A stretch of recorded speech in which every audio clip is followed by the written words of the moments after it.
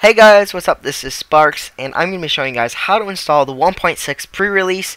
Now, the pre-release does require a new launcher, so if you guys just click on the link in the description, it'll say mojang.com. This is where you're going to download the actual 1.6 pre-release. What you want to do is you want to see, it says right here, it requires a new launcher. So you just download the new launcher here. I'm going to show you guys how to do it for Windows, but I'm pretty sure it's just the same for Mac and Linux.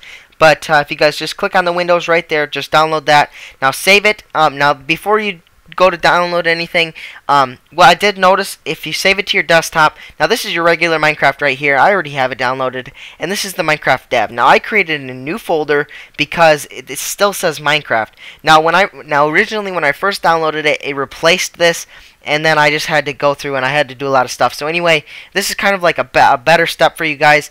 This is your regular Minecraft, so just move that there. I just created a new folder and I called this Minecraft Dev, or you can call it 1.6 pre-release or whatever you want it to do, but just make a new folder, and then when you download it, so when you click on the Windows, when it says right here, do you want to run or save it, save and save it as. Now this is where you go and just click on your desktop icon there, scroll all the way down, you want to find the folder that you want to put it in. I named it the Minecraft.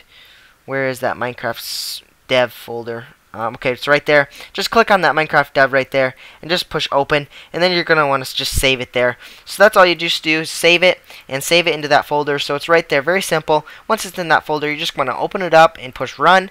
So once it's up, you'll see Bootstrap started on the very top. You're going to see all this stuff. Welcome, and there's your name there. That's my name. As you're going to see, Snapshot 1.6 will be installed, so you just click play, and then it just loads up just like that. It's very simple.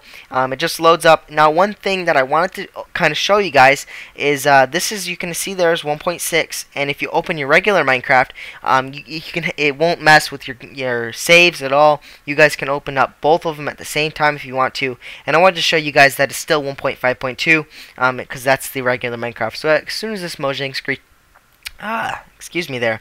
So as soon as that Mojang screen gets done, the Minecraft pop up, and you can see that's 1.5.2 there. So I just wanted to show you guys that. So just to make sure, just to show you guys that it doesn't mess with your mods, it doesn't mess with your saves, anything like that. That's why I like the new launcher so much. It's very simple. You just open it up just like that, and you guys can ready to play with your horses mod update.